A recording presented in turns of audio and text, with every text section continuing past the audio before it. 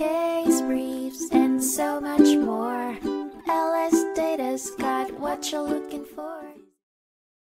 Oneok, Inc. v. Learjet, Inc. was a 2015 Supreme Court case that revolved around natural gas buyers, such as manufacturers and hospitals, suing interstate pipelines for manipulating natural gas indices, resulting in overpayment under state antitrust laws. The case focused on whether the Federal Natural Gas Act preempted state antitrust lawsuits. The court found that the act did not preempt state law antitrust suits, as it regulates only wholesale sales and transportation of natural gas in interstate pipelines. This decision, which was an affirmation of the Ninth Circuit's judgment, allowed states to regulate the natural gas industry, while also exposing potential future uncertainties due to an unstable preemption test. Case briefs, and so much more. LSData's got what you're looking for. Visit lsd.law, elevate your mind.